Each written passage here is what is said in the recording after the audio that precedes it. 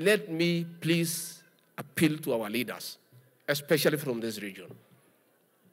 As your leader, as your father figure, please let us do everything to unite our people. Our unity is our strength.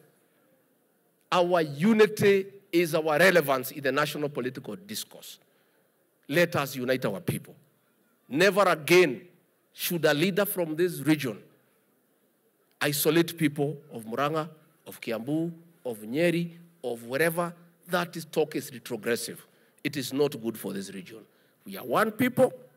Let us all talk one language. And within that unity, whoever wants to lead, you come. Lakini kwa hiyo unity, wewe ukuje kwa hiyo uongozi, useme unataka kiti gani. Wananchi waangalie, wakupatie ama wakunyime. Lakini kusema watu ya Nyeri, watu ya Kiambu, watu ya Murang'a, watu ya Embu, please, let us not go there. Because hata mkiongea, nikisikiza hawa raia, hawezi kubali kwenda hiyo maneno. And Peter Kenneth knows.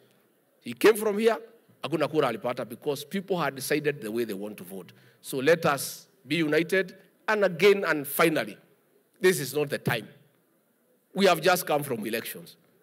I think it's insensitive to talk to the people of Kenya about elections, to talk about 2027. It is even crazy to talk about 2032 when people have just come from elections.